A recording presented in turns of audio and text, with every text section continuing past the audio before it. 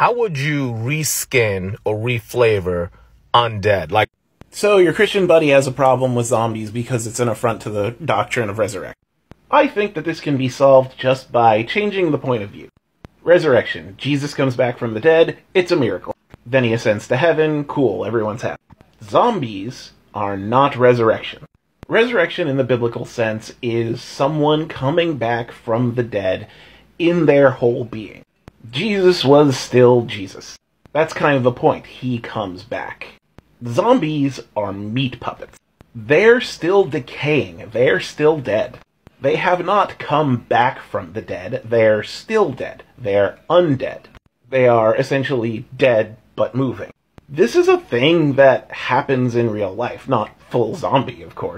But creatures will move around a bit after they're dead. Even people will involuntarily spasm after they're dead.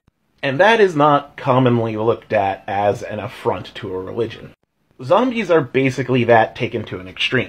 Their muscles and body parts are moving, but there's nothing of the original person left. They explicitly do not have their spirit or soul. That's somewhere else in another plane of existence. And it apparently needs diamonds to come back. I don't know, D&D's stupid. So yeah, if the problem is that this person looks at resurrection as being an affront to the Christian religion, there's no real problem there because zombies aren't resurrected. Skeletons aren't resurrected, ghosts aren't resurrected, they are just manipulated parts of a previous being. It'd be kind of like if you had a corpse and you were just moving the corpse's arms and legs with your arms and legs, but instead of your arms and legs, it's magic. Now, as for stuff like the Raise Dead spell, I don't know how to fix that for you. True resurrection in D&D is just that, and I think that's just a roadblock.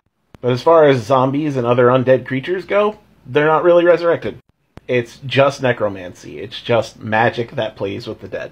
Of course, if he has a problem with playing with the dead in general, then once again, that's another roadblock I'm not sure I can help you with. You said your buddy was a conservative Christian, and some conservative Christians believe that animals don't have souls, so maybe just make zombie animals, maybe that'll be okay.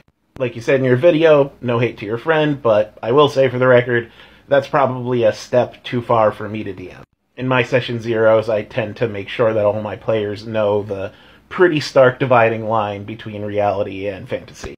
And I think zombies setting off a devout Christian might just be a minefield that I'm not ready to grapple with, especially because I'm kind of a recovering Christian myself. So yeah, that hold a lot of trauma for me. Totally do your thing though, maybe this will help you GM it.